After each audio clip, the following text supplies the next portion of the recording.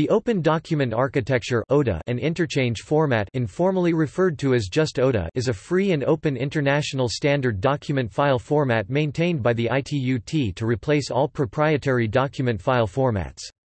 ODA is detailed in the standards documents CCITT 411T.424, which is equivalent to ISO 8613. Topic: Format.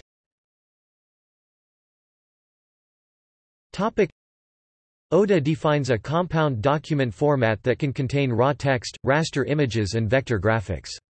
In the original release, the difference between this standard and others like it is that the graphics structures were exclusively defined as CCITT raster image and computer graphics metafile (CGM), ISO 8632.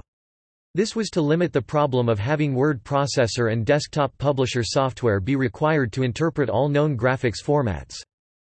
The documents have both logical and layout structures. Logically, the text can be partitioned into chapters, footnotes and other subelements akin to HTML, and the layout fill a function similar to cascading style sheets in the web world. The binary transport format for an ODA-conformant file is called Open Document Interchange Format (ODIF) and is based on the Standard Generalized Markup Language and Abstract Syntax Notation 1 (ASN.1). One of the features of this standard could be stored or interchanged in one of three formats: formatted, formatted processable, or processable. The latter two are editable formats. The first is an uneditable format that is logically similar to Adobe System's PDF that is in common use today. History.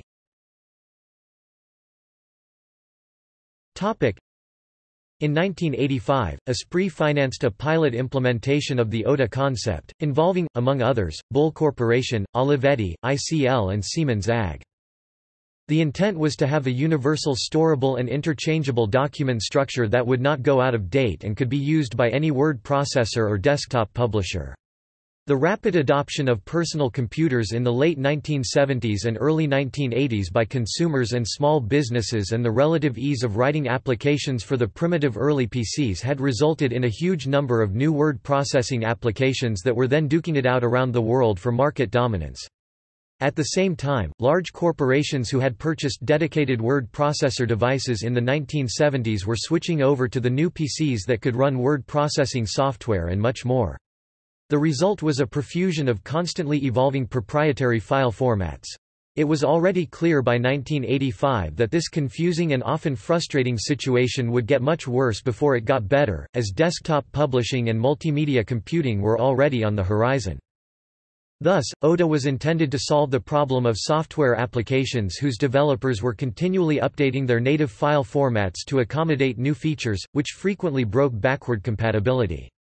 Older native formats were repeatedly becoming obsolete and therefore unusable after only a few years.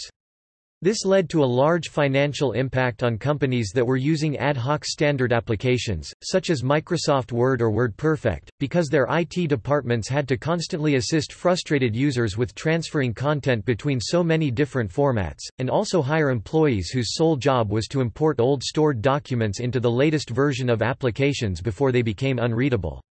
The intended result of the ODA standard was that companies would not have to commit to an ad hoc standard for word processor or desktop publisher applications, because any application adhering to a common open standard could be used to read and edit long-stored documents. The initial round of documents that made up ISO 8613 was completed after a multi-year effort at an ISO, IEC JTC1, SC18, WG3 meeting in Paris La Défense, France, around Armistice November 11, 1987, called Office Document Architecture. At the time, CCITT picked them up as the T.400 series of recommendations, using the term, Open Document Architecture. Work continued on additional parts for a while, for instance at an ISO working group meeting in Ottawa in February 1989. Improvements and additions were continually being made. The revised standard was finally published in 1999. However, no significant developer of document application software chose to support the format, probably because the conversion from the existing dominant word processor formats such as WordPerfect and Microsoft Word was difficult, offered little fidelity, and would only have weakened their advantage of vendor lock-in over their existing user base. There were also cultural obstacles because ODA was a predominantly European project that took a top-down design approach.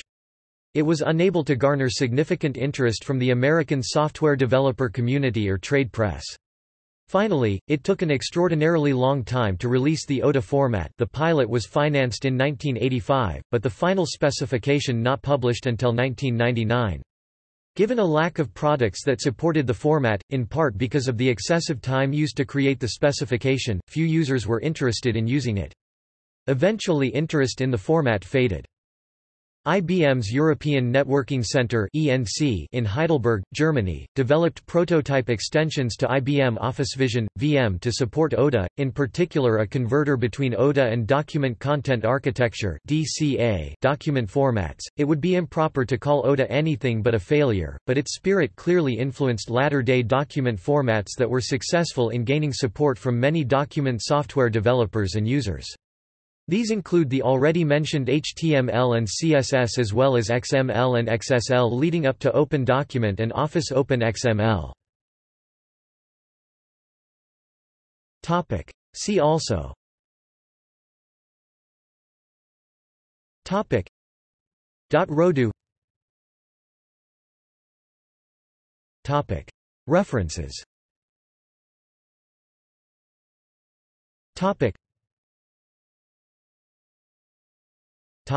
External links. The standard itself was made available for free download on September 7, 2007. The missing documents T.420 and T.423 do not exist. T.411 Introduction and General Principles.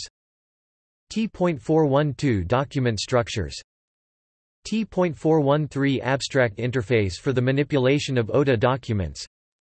T.414 Document Profile. T.415 Open Document Interchange Format (ODIF). T.416 Character Content Architectures. T.417 Raster Graphics Content Architectures. T.418 Geometric Graphics Content Architecture. T.419 Audio Content Architectures. T.421 Tabular Structures and Tabular Layout. T.422 Identification of Document Fragments. T.424 Temporal Relationships and Nonlinear Structures.